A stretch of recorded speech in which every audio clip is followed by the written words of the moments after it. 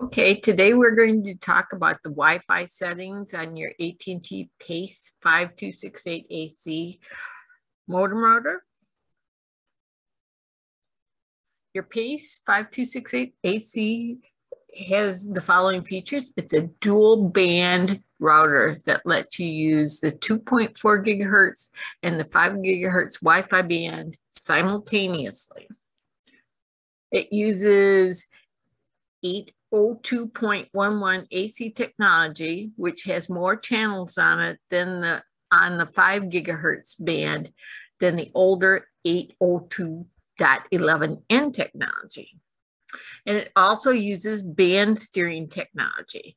This uses the same service set ID, SID, on both the 2.4 and 5 gigahertz bands, and then automatically decides which band to use for the Wi-Fi connection. Now, the first thing I like to do is personalize my Wi-Fi. Ideally, your AT&T service is going to be the first one on the list, but that only happens if you're in the same room with it. It might be farther down the list if you're in a different room. So I like to change the name to something that I use instead, away from the AT&T and to something more personal. And I also like to make the password easier to enter because the password is just so hard to type on a tablet or a phone, or if you're or if you are a hunt and peck typer. So, I mean, here I've got to see a bunch of AT&Ts. Which one of these is mine? Don't know. And another reason I like to make changes is I like to force a 5 gigahertz connection. And the reason for this is I subscribe to a 300 megabits per second service. That's my subscribe speed. Over the overcrowded 2.4 gigahertz band, my download speed is between 2.6 and 10 megabits per second. And I run these tests in off hours, and there's nothing else running in my condo or on my machine. That's the best I can do is 10 megabits per second. And then it's usually unusable between 9 and 10 a.m. due to the vintage cordless phone that my neighbor uses to talk to her daughter for an hour every morning. And then it also cuts out when we or our neighbors run the microwave. So I don't like the 2.4 gigahertz band, and I have gone out of my way to make sure everything that I buy is dual band. Now, on the 5 gigahertz network, my download speed is between 216 and 260 megabits per second on my equipment that supports that speed. Sometimes I'm limited to 100, but 2.6 to 216, that's a big jump, and it's well worth forcing a connection to the 5 gigahertz band instead of letting band steering put me on the 2.4. And another thing I do is I set my router to avoid the DFS channels.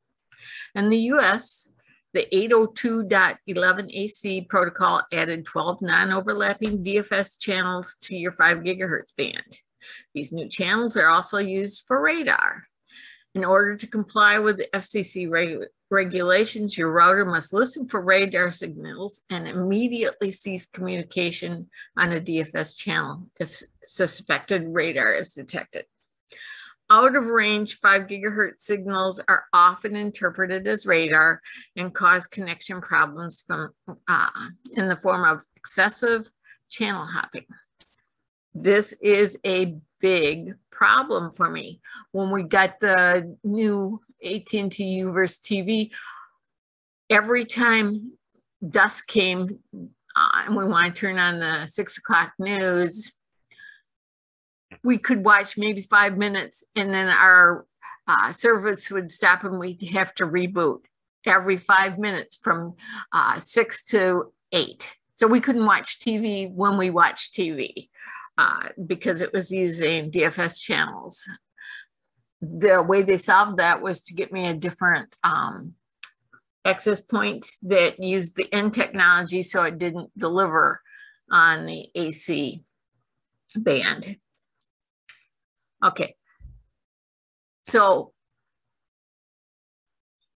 here's a list of all of the 5 gigahertz Wi-Fi channel frequencies, and in the US, I'm going to want to have 36, 40, 44, 48, 149, 153, 157, 161, or maybe 165, but I've been told to avoid 165 because there's interference.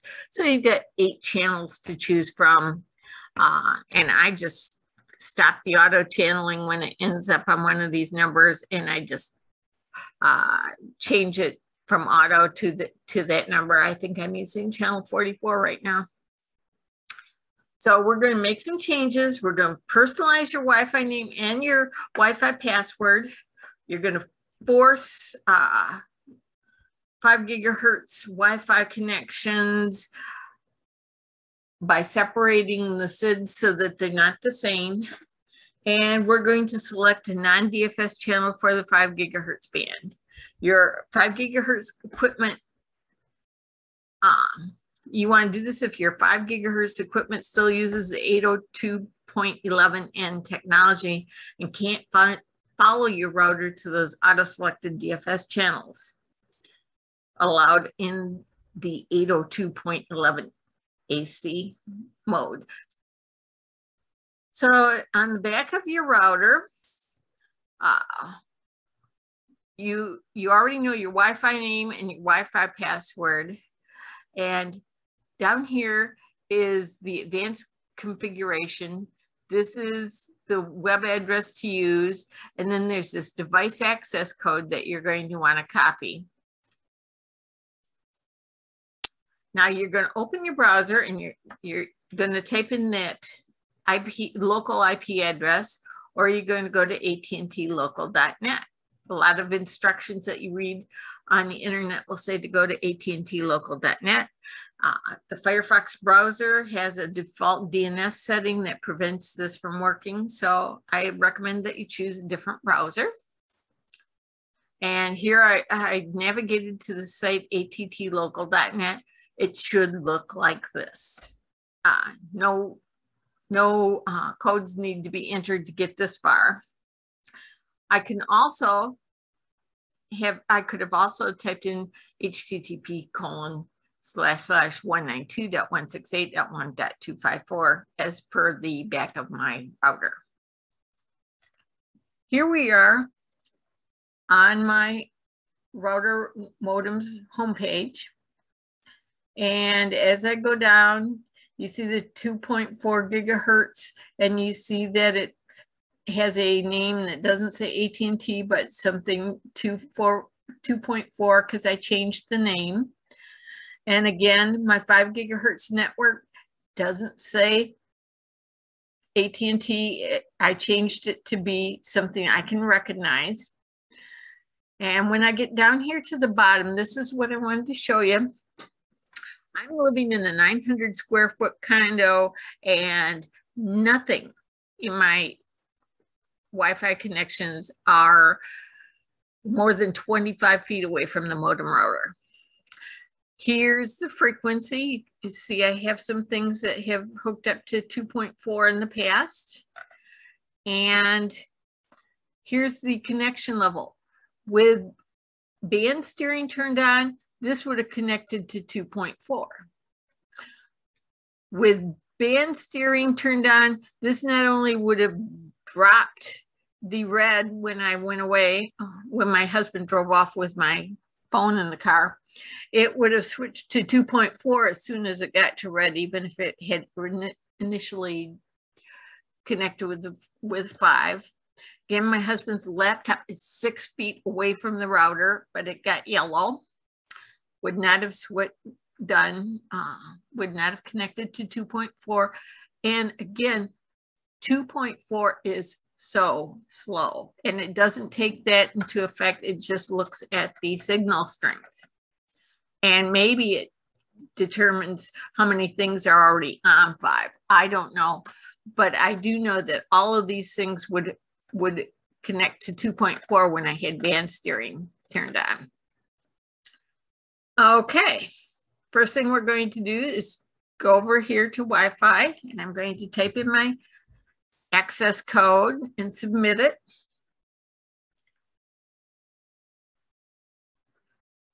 That link brought us to the basic options page for our Wi-Fi. It brought us to settings, LAN, Wi-Fi. That's what that link did. And as we scroll down, you'll only find one SSID, and you can have you can use their password or the custom password. You can enable or disable the guest network. And you see that the what channels you're on, and you can hit rescan if auto is set up. And this one has auto, so I can rescan this and it will go to a different channel. I have my 5 gigahertz set to to channel 44. It's not set to auto scan because I want to avoid the DFS channels. If I change the name here, I have to press save in order for this to take effect. But let's rescan and let's just see what that does. And it's going to navigate to a new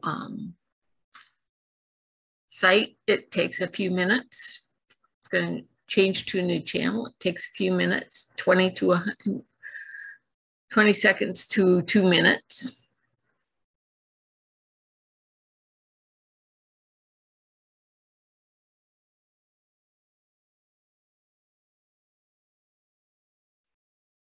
And where did it take us?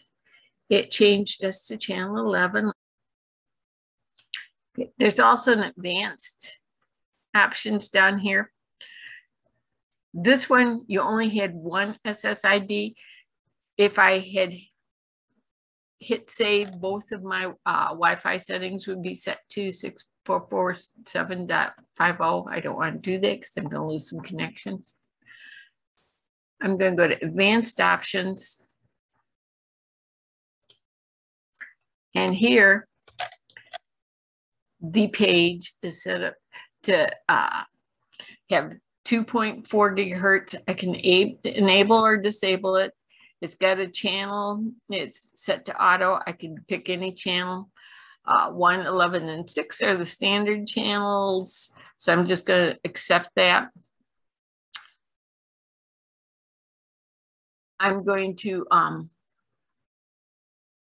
I could click on show password, and then the password will display in ASCII text as opposed to these little dots. So I can use the default password or I can use my custom password. This is again the 2.4 and I've named it 2.4. I could come in here and type anything I want.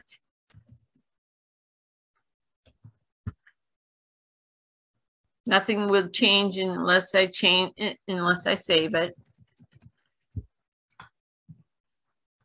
I can use a custom password, which I have. I have disabled WPS PIN because I had too many workmen in here and I was afraid that they were going to hook up to my network. I have disabled the guest network. No reason to have this network up and running when I've got so much Wi-Fi interference already. I don't want to add to it. And down here's my 5 gigahertz Wi-Fi. This, instead of being auto, is on channel 44. It's stuck there. And I can again, change the SID separately. This is not the recommended way, and you certainly wouldn't want to do this in a private home where you don't have a hostile 2.4 environment. You can use a custom Wi-Fi password, and you have to click save in order to save the changes. Okay, you will get this nasty message that your names must match, and both radios must be enabled to use the band steering. I don't want to use band steering because I don't ever want to get on 2.4 gigahertz except for on items that do not support 5. So I have a few pieces of equipment that only will hook up to 2.4. I don't use it very often, but I do not want to use the 5 gigahertz. On the basic Wi-Fi settings, you can set the SSID and password for both channels at once to make use of band steering. And if auto channel is turned on, you can force a rescan to have your router look for a better channel. When you click on advanced Wi-Fi settings, you get it to another page, and you use this page if you live in an overcrowded, downright hostile Wi-Fi environment where the 2.4 gigahertz is unacceptably slow, or if you need to add a guest network. Give Wi-Fi bands different SSIDs to disable band steering, and then join the 5 gigahertz band with any equipment that supports the 5 gigahertz band. Then you can also set a channel on the 5 gigahertz band to use a non-DFS channel. So your dual band equipment that only sees non-DFS channels can connect. And it's 2022, and still a lot of things that I see do not support the AC standard or AX. They're still at N. So you want to do those two things. The advanced Wi-Fi settings page is divided into 2 categories. There's the 2.4 gigahertz Wi-Fi radio configuration, and about halfway down the screen, there's the 5.0 gigahertz Wi-Fi radio configuration. None of these changes will take effect until you scroll down to the bottom and find the save button on the right-hand side of the screen. On the 2.4 gigahertz Wi-Fi band, you get to change the Wi-Fi channel. There are 11 channels. I usually use auto on this because it's such a mess. I just want them to manage it for me. But you can choose whatever channel you want. And there is no rhyme or reason to what's used around here. You can change the SID and the password. And I recommend that your password on the 2.4 and the 5 be the same, just for ease of use. But the network name, if you want to disable band steering, you want the network name for the 2.4 to be different than the network name for the 5. 5.0 gigahertz, you'll find the Wi-Fi interface with the Wi-Fi channel, auto, or pick a channel number. Recommend using a non-DFS channel. Change your network name or SSID and change the password, and then hit save.